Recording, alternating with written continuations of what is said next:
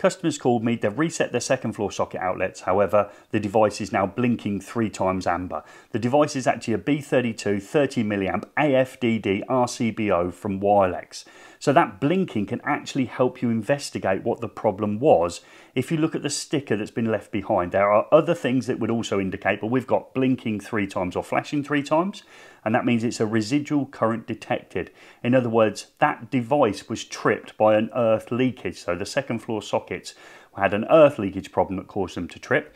How do you get rid of that? You simply press the button and it will stop, and therefore it'll be operable. So in other words, now it's red. So the fault's gone away, but it does mean the electrician had a great chance of finding that fault by knowing it already was an earth leakage fault in the system.